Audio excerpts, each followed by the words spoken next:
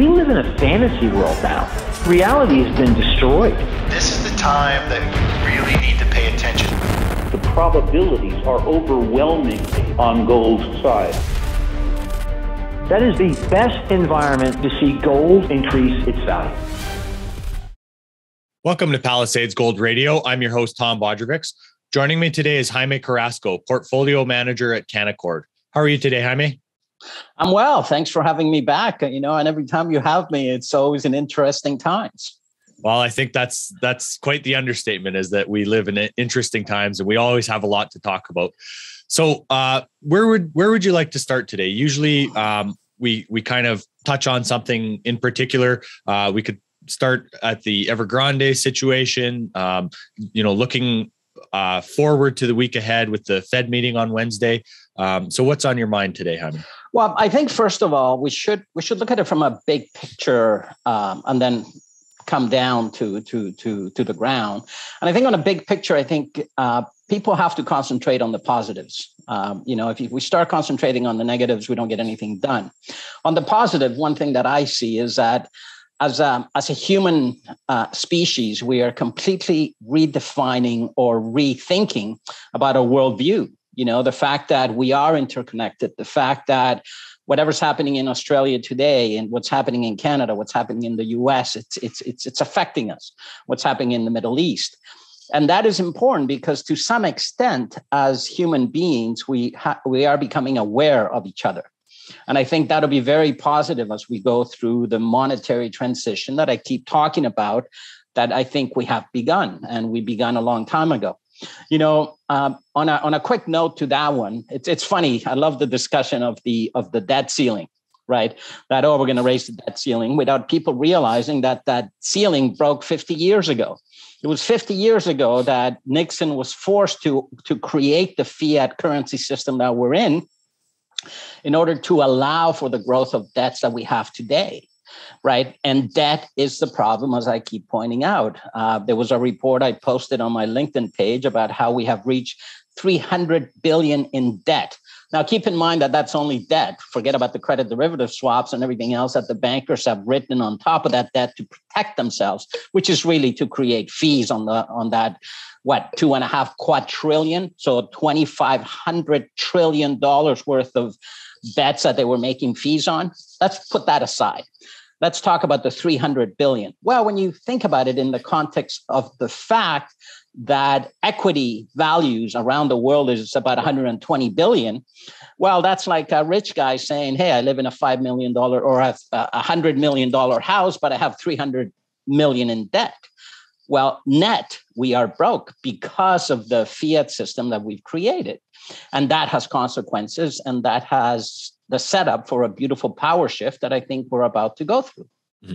So is that 300 billion, Jaime, is that worldwide, as you're saying? That was worldwide government. Okay, so 300 trillion then, right? Sorry, 300 trillion. Okay. You're right. All right, sorry. Wow, we got that extra zero. You're right. Yeah, a couple really zeros matter missing. If it's 300 billion versus 100 billion, 300 trillion versus 300 trillion. The point being is that we are on a debt to equity ratio that it's crazy.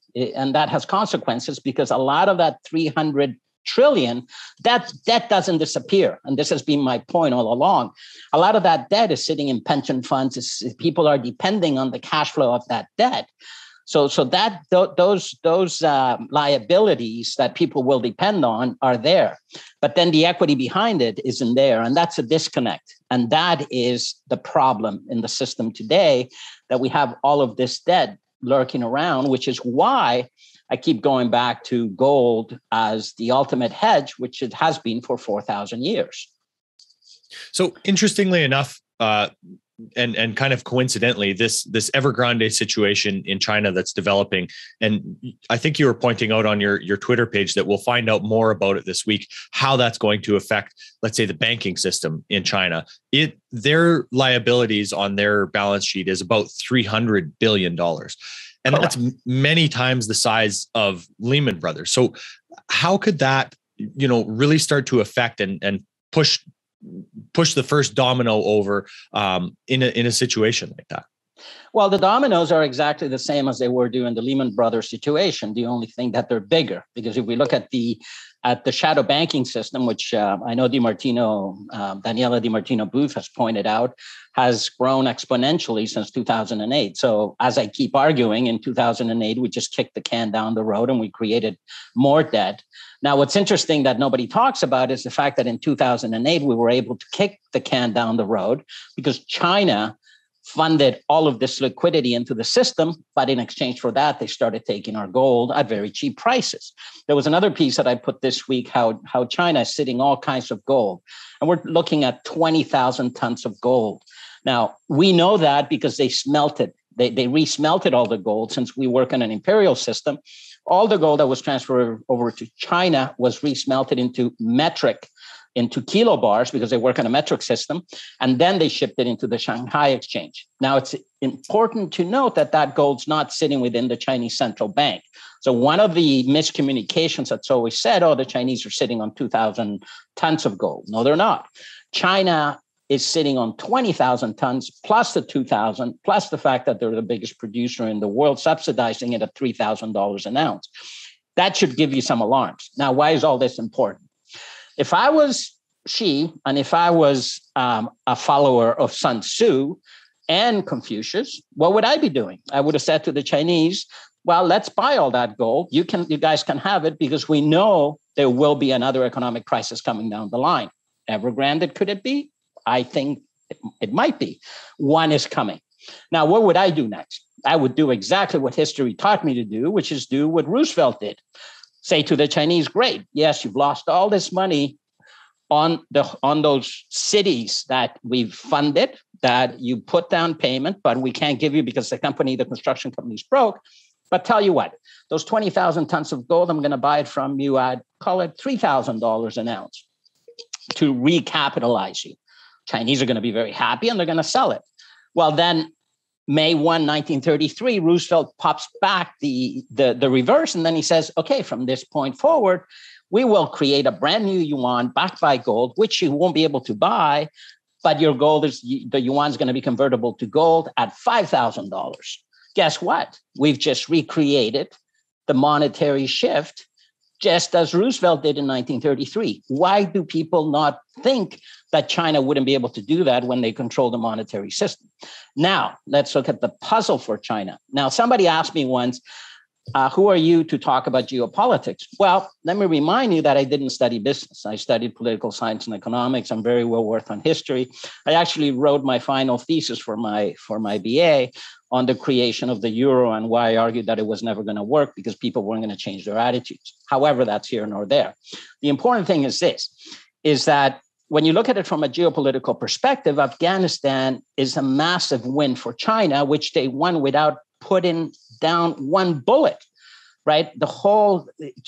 Afghanistan is so important. The British understood this in the 1800s. They called this the Great Game because they understood that he who controlled what's the valley in Afghanistan? The Bakar Valley, the valley that's below the Himalayas that connects the whole geography from China, India, Pakistan, Afghanistan, Iran. That valley, he who controls that area controls the flow of trade between Asia and Europe. That's why Afghanistan and Crimea have been such important points to the West. Well, guess what? China just got it all for nothing. They didn't even spend $1. And what do they have? Now they can build a pipeline into Iran and deal with their energy problems, right? So I think China has been playing it very well in the background, but I look at puzzles. I look at the chess game, how it's positioning. And to me, it's amazing how it's all positioning itself from a monetary, from a geopolitical, from a political perspective. And I think, what do we have on our side? Just a lot of debt and liabilities that can't be paid back. Yeah, it was interesting. Last week, I interviewed Axel Merck, and he had a really cool painting in the background that had basically China on one side of the fence throwing dollars over the fence, and the US on the other side throwing gold bars back. And yes, I've seen that one.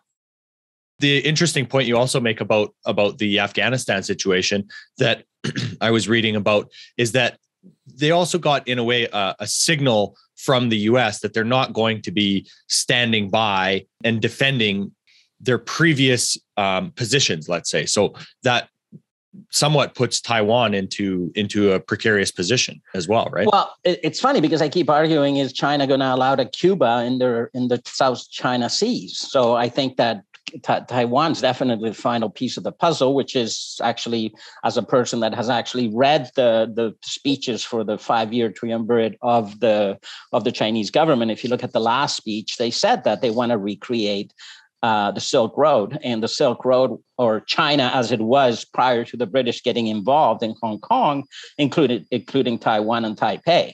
So they want that area. It's what they consider to be China for 3,000 years, and we're going to stop them because they've controlled it for 100 years, maybe. Mm-hmm. So no, I think that China's playing it very cool, very well, and it's Sun Tzu at its best. What was the number one? The best wars are the ones you don't have to fight, where your enemy has already lost. And I do think that is the case. It's funny, this whole military deal between the US and the UK and all the noise that is occurring. Well, to me, it's noise. The Chinese are going to become part of the future. And I think it's important to understand what the new setup is and what do we do as investors and as people living in the West, how do we position ourselves? And I think that's the important component that I think as investors, we have to start thinking about, because we are facing a paradigm shift. Ray Dalio talked about it, and it has to do with the currency. At the currency level, China will be the next currency reserve, and they will control the flow of goods because they're going to be paid in whatever currency they decide to set up, backed by gold. They know that. So as you mentioned the currency, Jaime, what considerations do you think that people need to think about as they go ahead? Do you think they're going to be pushing this digital yuan backed possibly by gold? Well, I think China already said that they wanted to have when they were asked to. It's funny. Let's look at the movements within the SDR, the special drawing rights. Mm-hmm. I thought it was very interesting. There was something I posted just about 3 or 4 weeks ago, how the IMF had funded the SDR for Russia. But in order to do that, they had to sell some gold or transfer some gold over to Russia, which makes complete sense. The Russians, actually, it's funny because they're up to 2,200 tons now. So they've been selling energy to Europe, but they're not bringing home euros or dollars. They're bringing home gold, right? And the Chinese had already said that if they're going to participate in any SDR or any currency reserve, it had to have some hard backing. It would be silly to think that China is going to give up its monetary power to the IMF. That I don't think so. I think that the bankers would be smoking some fine Canadian cannabis if they really think that. China is strategic. They want to control their system in terms of the purchasing power of whatever they dictate, because that'll be the number one measure to control internal inflation, which China knows every government. Mao came to power and lost his power because of inflation. Throughout history, inflation has been the number one problem for China, and China never forgets. And I think one of the interesting things here is that we can look at a number of examples. So China stacking gold, Russia stacking gold, something like Palantir buying $50 million worth of gold to put on their balance sheet and also accepting gold as payment for any of their services. It seems like these powerful entities that don't want to keep taking US dollars, that seems like a shift that we haven't necessarily seen, let's say, all the time in years past, right? Well, it's interesting because let's look at Palantir and Michael Sayers' company. What is that? MicroStrategy? Yeah. Yeah. So when you look at both of them, they're both seeking alternatives to the cash they're sitting on. They're sitting on a lot of cash. I actually look at gold, silver, and blockchain in tandem, in that, to me, gold and silver are about the monetary power. Blockchain is a decentralizing technology that's going to change the world in the way we function. Kind of like what email did to the post office, right? Why would I pay fees to a bank to ledger my money, to ship it somewhere, to pay my bills, when I can do it electronically through the beauty of blockchain? So I disassociate the two. I think the difference with Michael Sayer, when his decision to buy Bitcoin, he just figured out, well, how am I going to make money? Because he realized that gold doesn't go up. But there's a reason. We know that it's being manipulated. They pay fees for that. And you have to understand, once you realize that it's being manipulated, it's the why and by whom and for whose benefit. Well, I got to tell you, China has been the number one benefit of the manipulation of gold. They ended up with 20,000 tons of our gold at a very cheap price. Now, Palantir looked at it different. Instead of asking how am I going to make money, they asked the why of both. When you ask the why of both, it's a different story, because then you understand that gold, after 4,000 years, is still money, still the real form of money that has transcended civilization. So in a way, it's tradition. That's the one thing that Bernanke said years ago. Why do you hold gold? It's because it's tradition. Well, understanding enough about the Jewish faith that they understand tradition, they understand that is ultimate form of money. That's why they don't let it go, but they also understand that we can't give it to the plebs. We can't allow the citizens to have it. We have to control it so that we control the purchasing power. To me, that is beauty, because it means that the number one rule I learned at Gordon Capital was that you make good money when the reality and the perception are askew. Well, what is the perception today? Oh, the stock market's going to go on forever. Gold is nothing. What is the reality? Well, stock market's always correct. And if we look back at that picture we started at the beginning, 300 trillion worth of debt versus 120 trillion worth of inflated markets. Well, let's say the market corrects by 30%, which I'm being very conservative. Let's put it at 90 trillion. Well, we still have 300 trillion. That doesn't disappear. The markets go up and down, priced in the currency. Well, what if the currency that you're pricing those markets all of a sudden disappears, like in 1933, because we need to cleanse the system? Well, those markets aren't going to be worth much in that currency. And that's what people are missing. So to me, the spread between perception and reality are as skewed as they've ever been. And that is a beautiful trade. That's why I keep saying, if you're going to hedge accordingly, gold, silver, and blockchain. The percentages are 20% in blockchain and the rest 50-50 in gold and silver, because I think silver is gonna be it's going to be like Netflix versus Microsoft in the high tech move, right? So Jaime, when we think about, let's say, these currency collapses, how do you think a country like Canada, that with our central bank not holding any gold whatsoever, how does that affect our currency in a crisis situation versus a country like the US or China that has a lot of gold on their balance sheet? Well, let's think about the fact that we are an aging population. I would start by just looking at Argentina or Latin America through the 80s and 90s and understand what happened. What happened in Chile? Chile had it's funny because Chile, to me, is the one country that actually did it right. Pinochet was a tyrant, right? It's funny. My father was on the left side of the spectrum, and Pinochet was on the right side of the spectrum. Years later, I said to my dad, you know what? I think history is going to remember Pinochet as the most Chilean of all Chileans. And he says to me, what craziness are you talking about now? And I said, well, if you really think about it and you measure Pinochet by what he did for human rights, he gets a 100. He was a badass.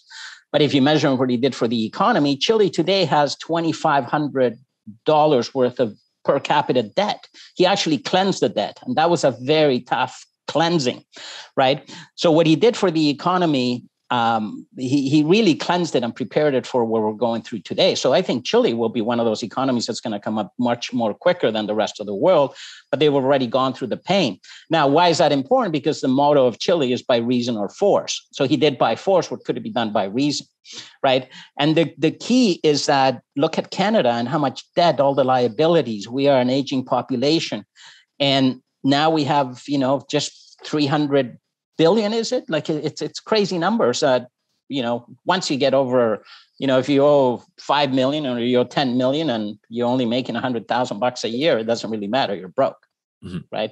And so the consequences are highly inflationary. It's the same thing that happened through Latin America, to Brazil, to Argentina, the inflation of things.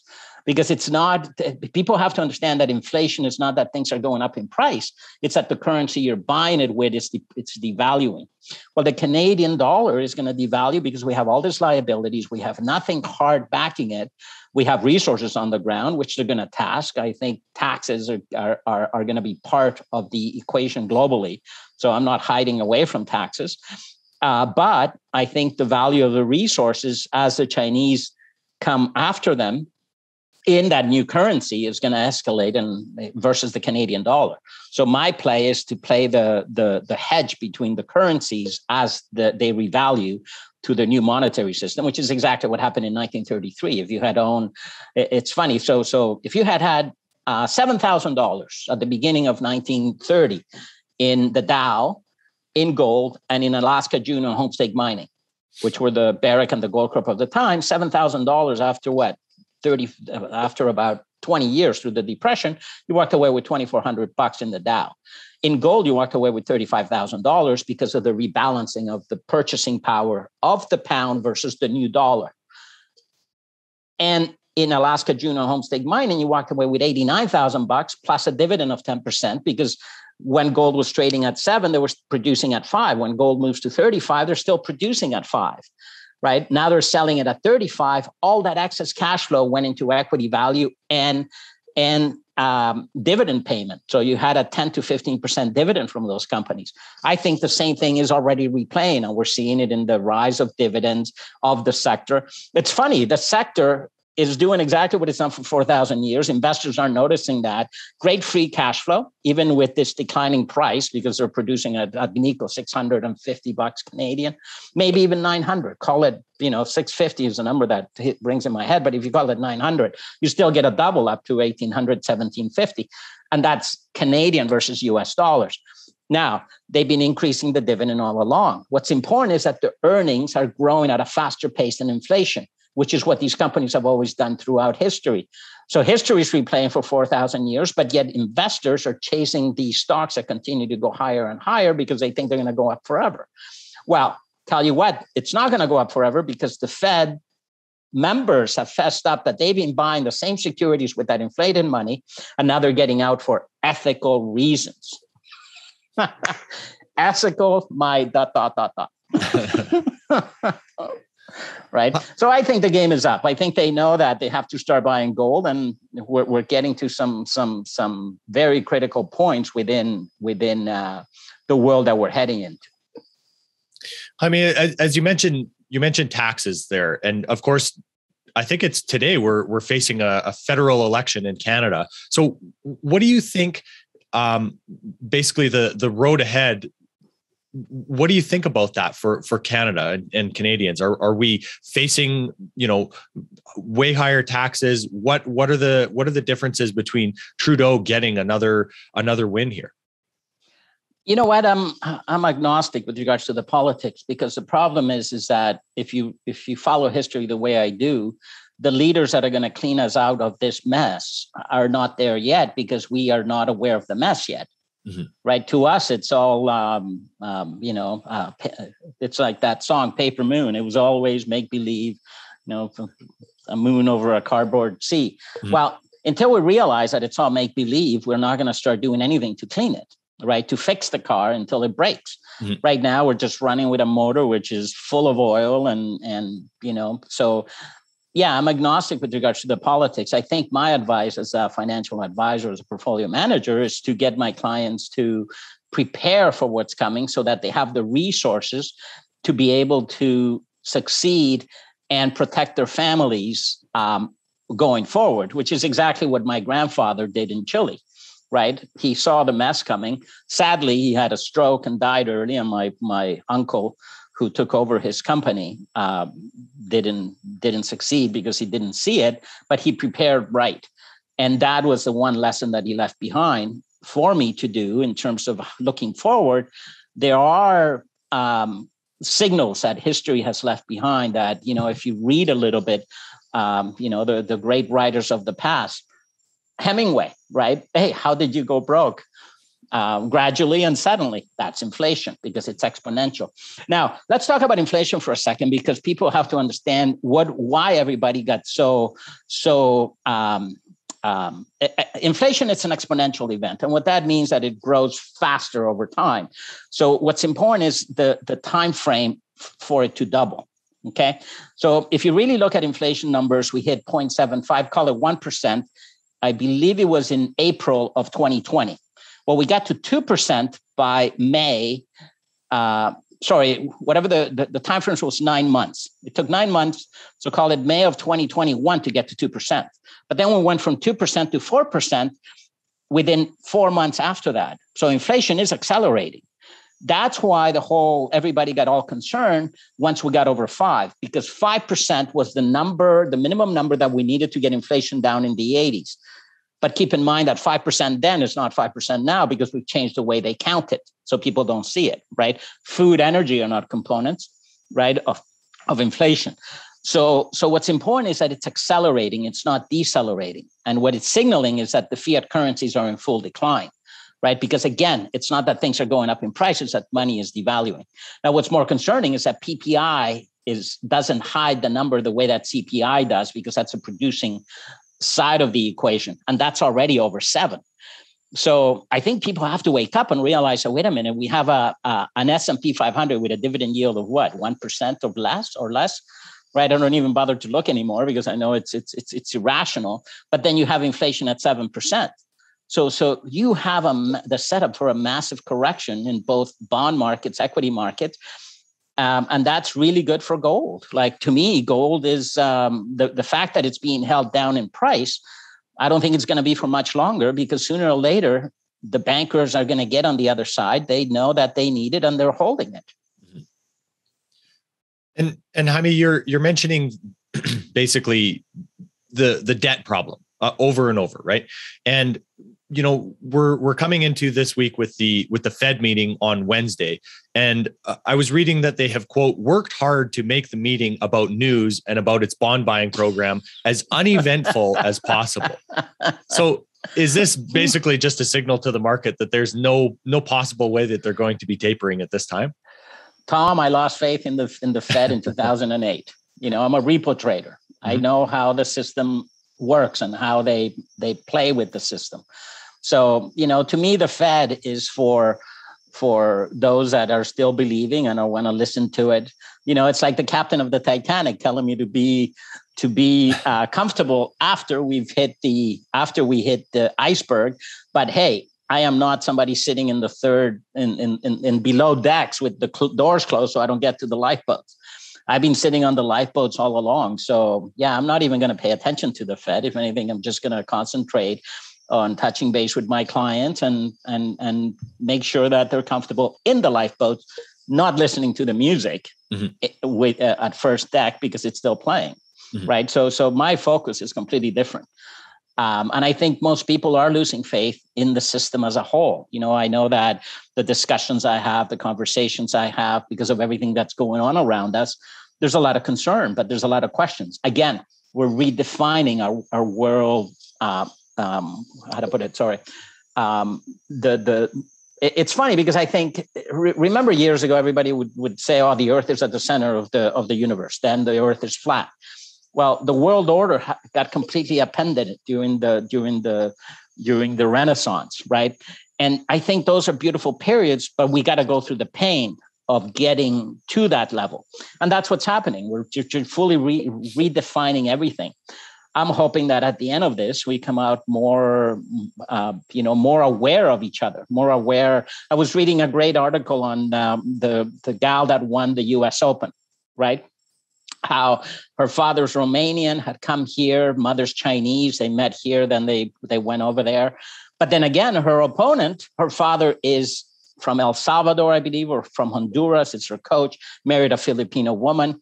I am from Chile, married a Canadian gal from Newfoundland. We have beautiful children. I love the way Canada is this melting pot of the world, and how I'm hoping that as a human race, we become aware of each other as we go through this change that is happening. Right? Absolutely. So Jaime, as you're you mentioned the lifeboats that you're trying to help, save your own portfolio and your clients' assets, let's say. What piece of those lifeboats do you think are a good buy right now? So we've seen gold miners just get pummeled basically this entire year. So how do you try and look at entrance points and exit points? Okay. Well, first of all, asset allocation is key. Asset allocation to me is 80% of a portfolio's return over time, right? So when I've been taking in a lot of new money, people that are sitting in cash are coming in, and what I'm saying, look, let's stay 50% in cash, but cash is the problem. So you can't really stay in cash, right? I wouldn't want to be in cash at a bank because anything over 100,000 with the bail-in changes. Now you're a shareholder of the bank. You're no longer lending your money to the bank. I don't want to go any further on that, but people have to understand what that means. So if cash is the problem in Canada, well, I recommend, first of all, let's keep 50% in cash, 50% of that in some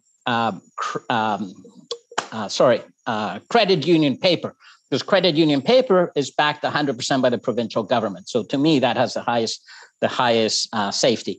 The other 50% in gold and silver as physical money. So then we take the other 50%, and I always say, let's buy some of those dividend paying stocks that are great inflation hedges, but initially they will take a price appreciation if we have a market correction. The Enbridges, the pipelines, and utilities, or REITs. But again, it's 50% of the portfolio that's getting invested, and I would put about 30% of those, 30 to 40%, in to generate cash flow while everything else is in cash. And then the producers. The producers, to me, are the place to be, not explorers. I disassociate between producers and explorers. Exploration plays are great because they can offer quite a lot of upside as we're finding the resource on the ground, but the producers are a gift, right? They're paying a lot of cash flow. Their cash flow is going to get better as things get worse. So both gold and silver producers, but then again, we got to look at the risk. So what do you want? Geopolitical risk has to be addressed. Reserves on the ground, cost of production, good quality management, right? So you got to go through the facets in building the portfolio.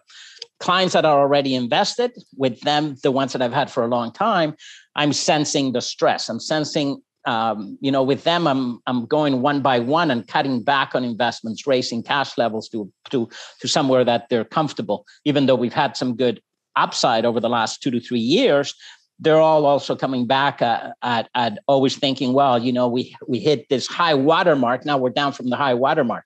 Nobody thinks, well, we've come from here to here. Well, they're looking at it from the top.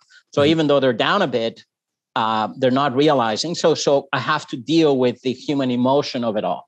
And for that, you raise cash, you bring it back to a comfort level, and that's all you can do, right? So it's a lot of communication, but it's at the core of it is that asset allocation. How am I structuring the portfolios in order to both, on the cash side, the main thinking is this.